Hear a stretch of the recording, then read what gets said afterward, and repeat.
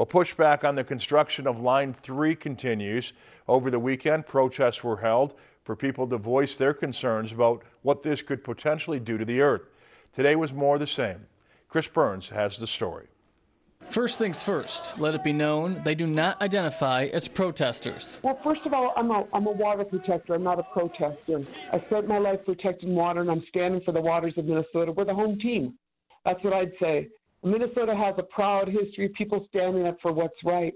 That's what we've done. That's where Paul Wellstone, the late senator, came from. That's where General Assembly to stop the power line, a lot of workers' movements, a lot of farm movements, farm labor, all came from a proud history of Minnesotans standing up for what's right. And that's what I'm doing, standing up for what's right. Water protectors from all over the state of Minnesota showed up over the weekend to say they do not approve of the construction of Line 3. After 8 arrests were made over the weekend, LeDuc says it shouldn't have gotten to this point. It's just sad to see that, we're there because we're protecting the water. We're not there because none of us really wants to break the law.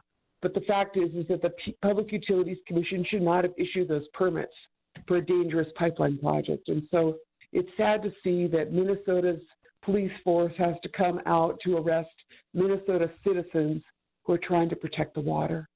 Fast forward to today, and water protectors took to the construction sites. In a release from GNU Collective, one water protector says, "I refuse to be complicit in settler colonist practices and feel I have to put my body on the line to protect indigenous community sovereignty and all of our futures."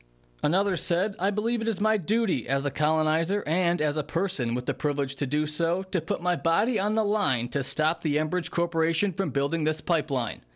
They did just that. According to the same release, water protectors were seen locked to each other inside a Line 3 pipe segment, stalling construction at an Enbridge construction site as dozens more held space. LeDuc believes this fight isn't ending soon. I feel like this is our moment, Minnesota, because we're going to be fighting over rocks and pipes, mines and pipes for the rest of our lives. In the meantime, I think we should figure out how to protect the water. I'm going to plant my crops and maybe Enbridge is going to use oil, but I'm going to use water to grow mine. And so let's see how it all turns out, who does better. Reporting in Brainerd for Lakeland News, I'm Chris Burns. And there have been no reports of any new arrests that may have happened today, as well as no reported injuries. Lakeland News is member-supported content. Please consider supporting Lakeland News today.